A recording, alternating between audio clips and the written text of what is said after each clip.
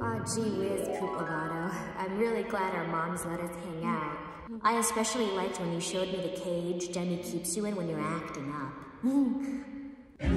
What was that? Oh. Oh no.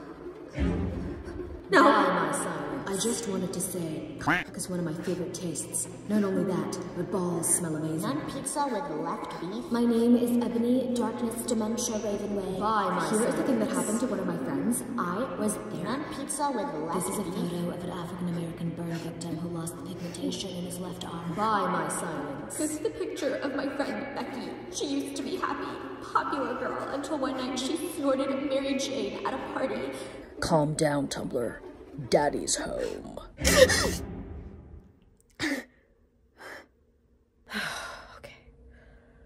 It's okay. It's okay. It's okay. Anytime I discuss Tumblr with a civilian, I feel like an archaeologist trying to explain the ruins of a once not great, but existing virtual civilization. While I was creating one of my previous videos where I transformed myself into a 2012 Tumblr girl.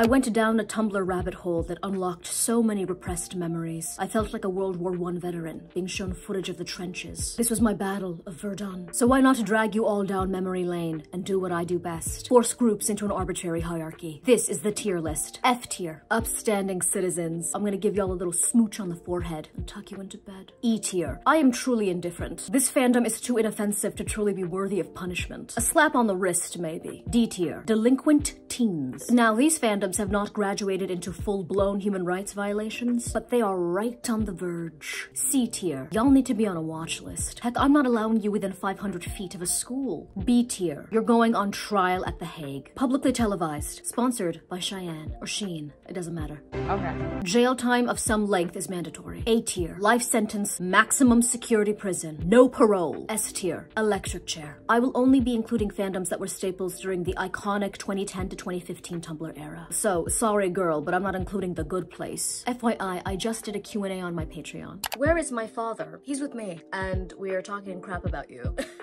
We're actually laughing at your baby photos together.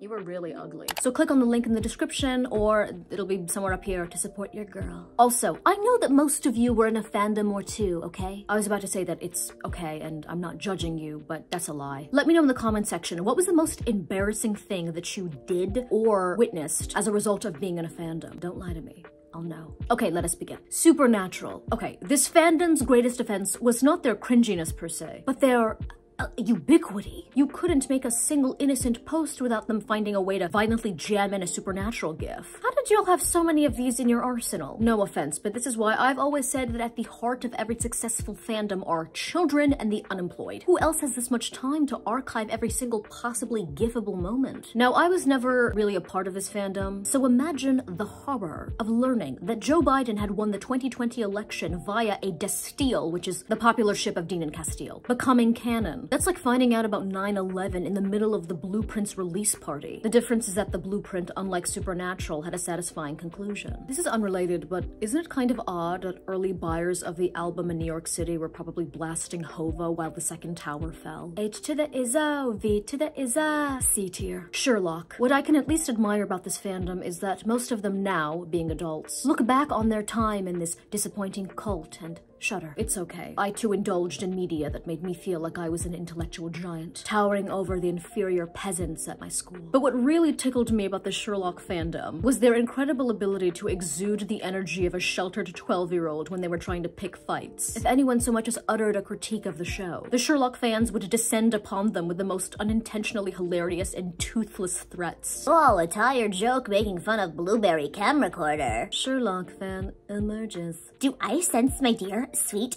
British God King is being slighted? I will have you know that you pissed off the wrong fandom. That's right, Sweaty. We know how to find out where you live, where your family lives, what time you go to bed, what you're allergic to, what your worst nightmare is, and how to make it a reality. We know how to psychologically manipulate you until you're a sobbing, sweating mess, curled up in the fetal position on the floor. Just be grateful you got off with a warning this time. John Locke shipper, out. The mental health crisis in this country really is unprecedented. All those conspiratorial boards created trying to unlock the mysteries of the show based on assumed Easter eggs. All that hormonal energy poured into the series, only for the conclusion to be whack. Gotta sting. A tier. Hamilton. This fandom, no doubt being behind the infamous trans Thomas Jefferson meme post, is reason enough to place them on S tier. But the most egregious offense of the Hamilton fandom, and Lin-Manuel Miranda in general, is giving theater kids hope. Now, if children want to participate in the fine arts and put on terrible renditions of West Side Story, fine. I'd rather it be this than gangbanging, though I do think that some of those kids on the street are ironically more musically gifted. However, society should only tolerate this under the condition that 99% of these teens take those dreams of Broadway stardom, shove them into a box, and leave them in the closet of their childhood bedroom before they go off to college or jail. Because if those pipe dreams get dragged out into the adult world, they result in a bunch of waiters in LA who have deluded themselves into thinking that they're actually going to make it. You can hear them quietly humming to themselves, and the melody is off-key. Tragic. S tier. Harry Potter. Be for real. You retook that Pottermore quiz when you didn't get Gryffindor, didn't you? I can sense your shame through the screen. You can't hide your virtual sins from me. You are a Hufflepuff. Accept it! Anyway, I always got Slytherin, as you can tell from my genteel and compassionate personality. Now, Harry Potter is mainstream enough where the average fan is pretty tame compared to some of the people on this list. Can they be cringy?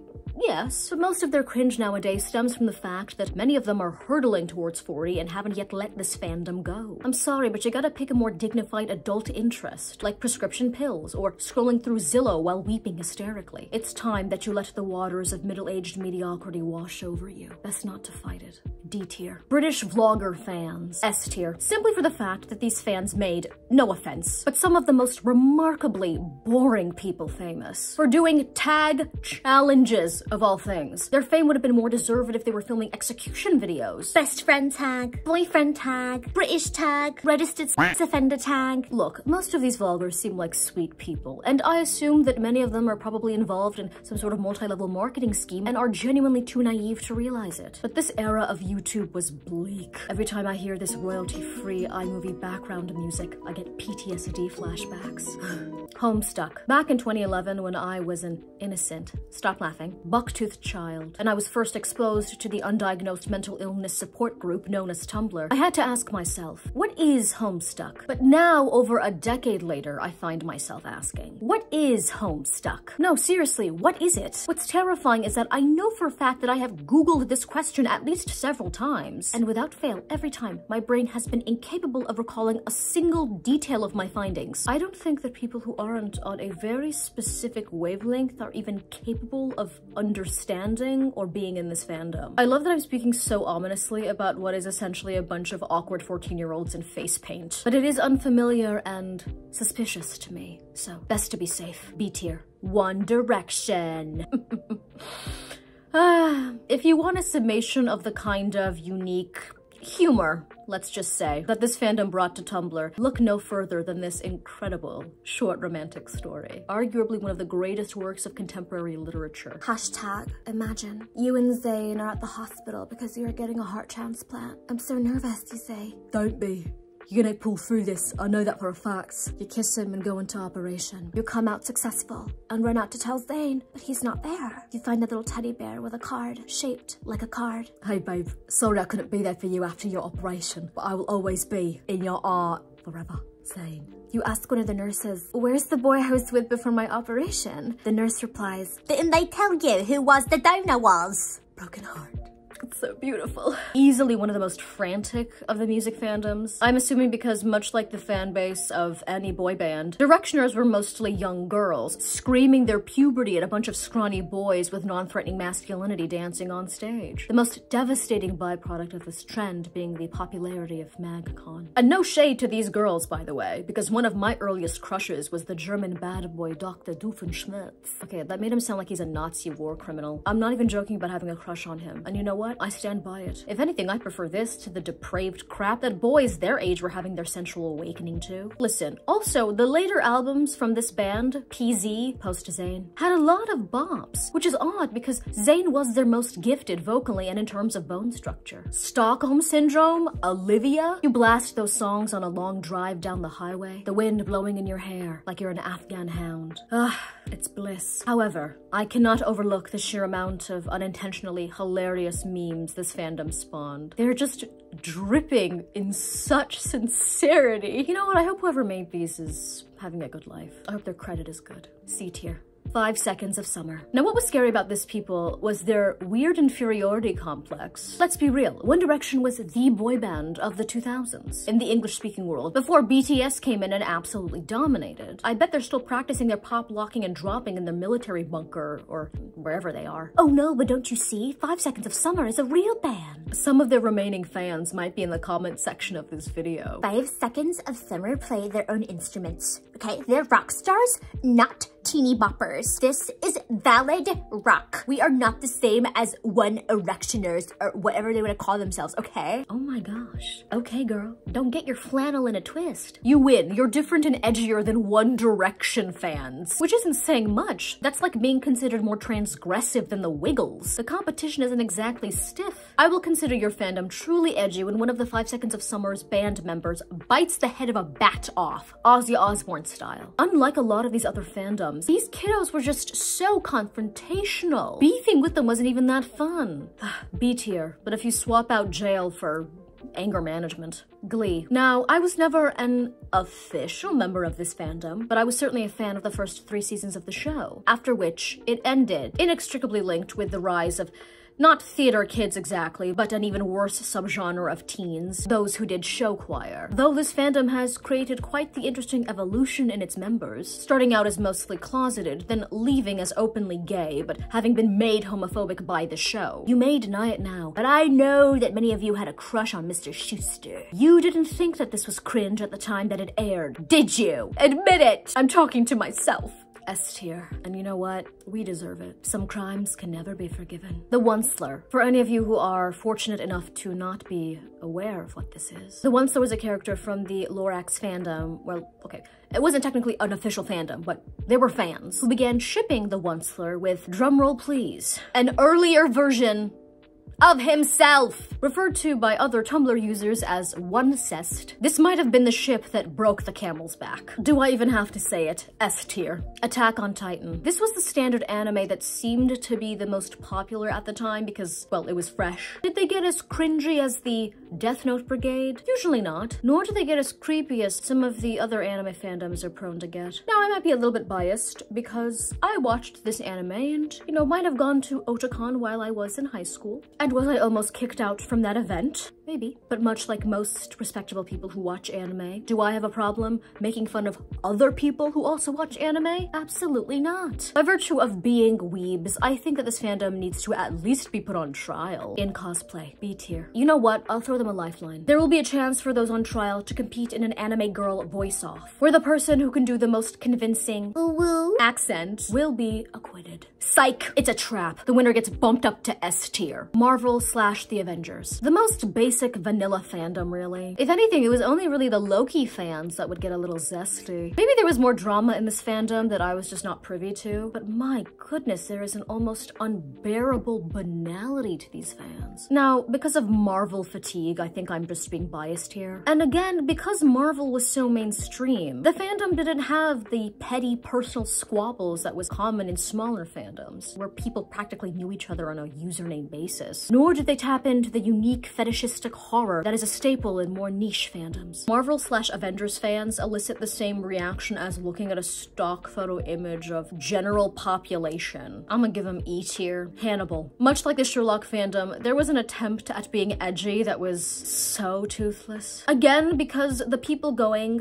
teehee, what if we did a cannibalism? Teehee. blood. We're all like 14. We are the dark and sophisticated fandom vibes. Along with the Scandinavian Easter Island head who was the lead actor. Really tickled my fancy. It's like the kids at school that wore capes or little fake fangs. Aww. Is someone having an identity crisis? The older I get, the more I find the desperate attempt by teens to find a sense of self more amusing and endearing than annoying, but still. D tier. Doctor Who. The most inoffensive member of superwholock, the unholy fandom trinity of Tumblr. Doctor Who fans were just a standard amount of cringe. The kind that you can expect from really any awkward teen that just had a thing for the British because they were under the false impression that the English are sophisticated. I don't know why, but I always thought they were kind of cute. Doctor Who fans, not the English. I suppose the fact that they were less confrontational than Sherlock or Supernatural fans is why I'm a bit more forgiving towards them. Or maybe just aesthetically because, you know, I like that beautiful blue box that he was always traveling around in. I know it's called the TARDIS,